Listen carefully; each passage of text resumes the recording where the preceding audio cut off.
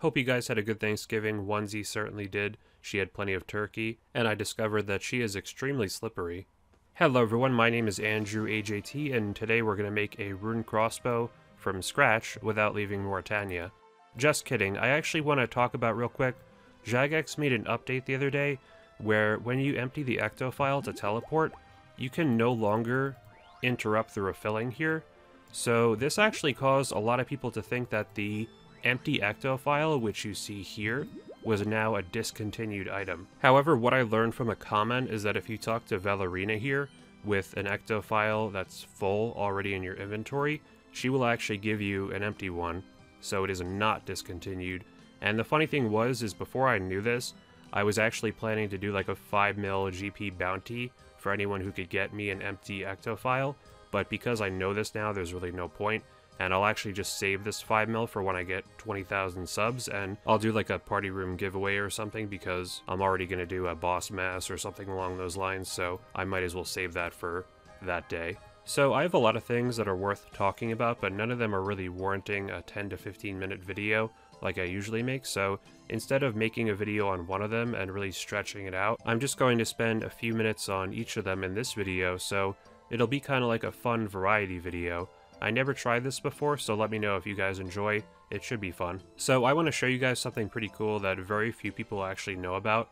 I didn't discover this or find this, but I've really found that very few people are aware that this is possible. In PvP, you can actually fight other players in Port Phasmatys while wearing a bedsheet. That is right, you can actually walk around in this thing and do PvP, and there's really nothing stopping you on a PvP world. And the funny thing is that you can actually kind of hide what weapon you're using, so I'm using a DDS here, and there's no way that this opponent here can actually tell what weapon I'm using. And I can do the special attacks. So I tested out a few things with this. So for example, if you die, nothing happens for a while. You just kind of sit there, and eventually you spawn in Edgeville or wherever your spawn point is. And thankfully you can actually just go pick up your bed sheet. It doesn't turn into coins or anything. So it's very nice to be able to test this. So does this work with range? Well, yes it does. You can shoot a magic shortbow or whatever you want out of the bed sheet, and they can't actually see what weapon you're using, other than that arrows are coming right out of your face, which is kind of weird to think about, but this is pretty cool. The only real downside is that you can only walk while using the bed sheet, so your movement is incredibly slow. Let's try magic shortbow to AGS combo. He definitely won't see this one coming, and boom, 16. The animation does actually play for this one, which is interesting. I just feel like there's so much potential to this to make some sort of fan-made custom minigame with this, like the high-value target minigame I played earlier this year. There's 2 color bed sheets as well, so you could have like 2 teams and it would be chaos because nobody could tell what the other team is doing. Let me know if you have any ideas of what to do with this in a clan setting. You can test this out yourself by talking to the Ghost Innkeeper for the bed sheet during or after the Ghosts Ahoy quest. And just because I don't know when I'd ever mention this again, you can actually see that the Staff of the Dead is actually taken right from Necrovarus.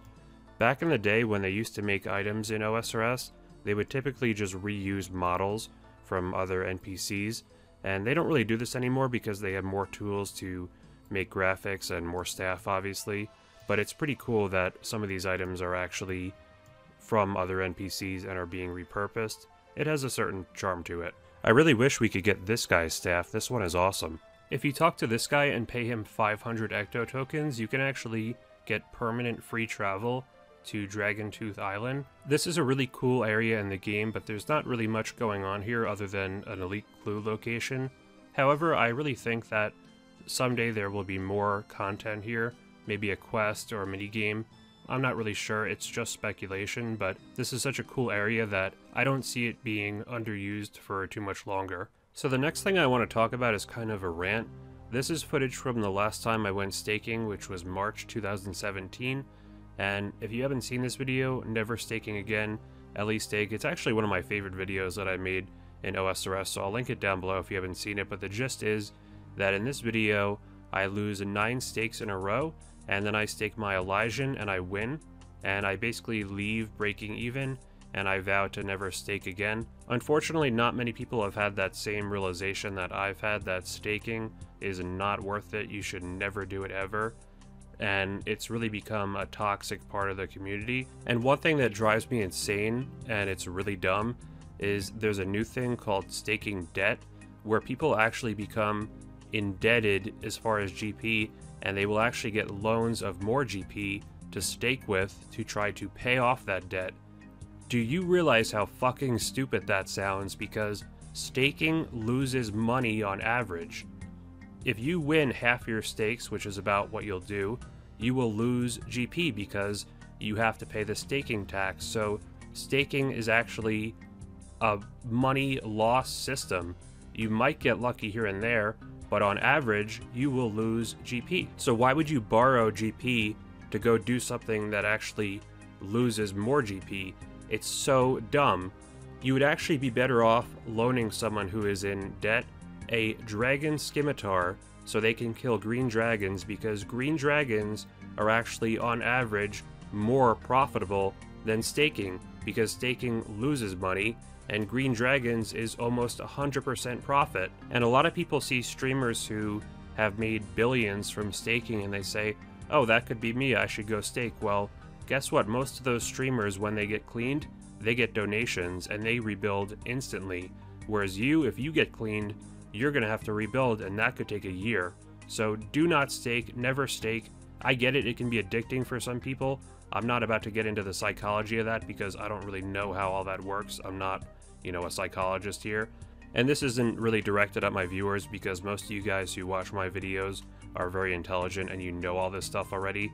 This is more just me ranting about the stupid things I see on Twitter or Twitch of people going billions in debt in staking or getting cleaned unnecessarily when there are so many money-making methods in this game that require very little risk, and yet people still choose to stake, which comes with massive risk. And do I think staking should be removed? No, because then people will find other ways to gamble, unfortunately. But if I was in charge, the staking tax would be going up. So there's a couple of Jagex related things I wanted to talk about. One is this guy posted a tweet exactly a year ago. He was one of the winners of the King of the Skill, which is kind of similar to the Twisted League thing going on right now. It was kind of like a little competition. And he posted day 365, King of the Skill prize, still who knows where. Maybe after 2 years I'll have it, but I doubt it at this point. So this was exactly 1 year ago. And he posted again today, a year later, 2 years now since King of the Skill ended, and I still haven't received my physical reward. It can't be that difficult to put some picture in a box and drop it off at the post office. I'm sure it'll arrive any day now, right, old school RuneScape? And yeah, it looks like he still hasn't gotten his reward 2 years later. And luckily it does look like someone is maybe taking care of this. This is Mod Sween here, but this is not the first time I've heard of people having difficulty getting their rewards from Jagex, which is not really a good thing. Again, I don't know if it's really true or not. Maybe he did get it, maybe it got lost in the mail. But this guy, Mod Sween, is saying that the people who were distributing the prizes don't even work for Jagex anymore, so that's how long it's been. The other thing is, back on October 5th, Jagex posted about some RuneFest reveals, and one of them I thought was really cool. It was a clan system update, so they actually announced that certain clan leaders would actually be invited to Jagex to help work on the clan system. And I thought this was a really cool idea. Obviously, I run the AndrewAJT 62 clan chat, and I actually filled out this survey on here. And I filled this out back in early October, and it is now early December. And as far as I know, there hasn't been any update about this as to who's actually going to be invited or how is it going to work, when is it going to be. Maybe there has been an update that I haven't seen. I'm not watching every Q&A or seeing every JMod tweet, so maybe I missed it, but I tried tweeting a JMod and I haven't gotten a response, so I'd really like to have some sort of update on this as to who is actually going to be invited and when is it going to happen in 2020. So one last thing about Jagex, and I don't mean to pile on so much, I do give credit where credit is due. For example, the Entangle update, that was super good. But Jagex posted a Q&A recently on YouTube, and they had something interesting in the description. So look at the top line here. Update the description. This is public facing. This needs to be well optimized as the contents will be searched against when users navigate YouTube. Typically, we use the following text, and this is just a generic description of the Q&A. I don't mean to read too much into this because it's more of a funny thing than anything, but how could this have happened? Maybe there was a template they used and they accidentally copied the top part when they're not supposed to, or maybe there was a memo sent out saying, hey, we need to work on our descriptions, and this is like an example, but they just copied and pasted it instead of writing a new one. But either way, they didn't proofread it, which really only takes about a minute to do, and you could have noticed this part immediately. It's not the first time we've seen Jagex put something out before really checking it thoroughly, seemingly, because we've seen updates where twisted bows are on the floor or glitches are happening with brand new updates right away that really should have been found in beta testing. It's just a good example of how when you put something out there on the internet, you really want to double check it or triple check it or quadruple check it. I mean, even when I make a YouTube video, not saying that I never make mistakes, but I at least watch my videos twice before I upload them, just to give myself the best chance of not leaving any errors in. I know I'm being pretty critical with Jagex in this video, but at least most of these are pretty minor things, and they have done a lot of things right in 2019. If I had the opportunity to go to Jagex to work on the clan system, or even just offer feedback, that would probably be the coolest thing I've ever done with a video game before. So there was something weird that happened on YouTube. I posted a community tab poll and I linked it on Twitter, and as you see here, the link works fine, no problems. But multiple people started telling me that the link was taking them to a strange channel, so I tried it on mobile here, and look at this, it's the same link, but it's taking me to a channel called Post from many years ago, and this is not my channel, I don't have anything to do with this channel, and my community tab post was actually linking to this channel. So I figured out the problem. YouTube updated the link system for community tab posts recently to make them shorter, I guess, and at the top there is the old link format, and at the bottom is the new link format. The problem is they didn't realize that this contains a legacy URL looking like this, which is the old format for channel URLs, which are permanent. So youtube.com/post is bringing some people to this old channel, and this is always the case with legacy URLs. For example, my old channel name, AndrewAJT62, that will still bring you to my channel. So I guess they need to revert the URL system back to the original one, or change it entirely. But it's funny because this channel, which has a no content, actually gained a bunch of subscribers since I actually noticed this was happening.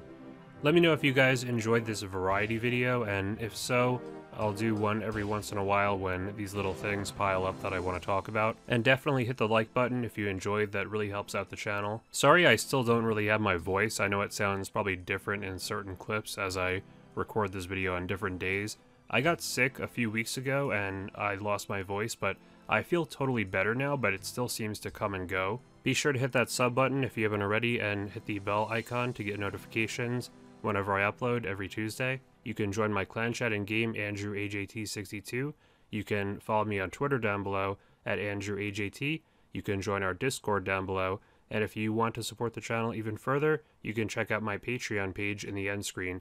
You guys are the absolute best. I'll see you all next week.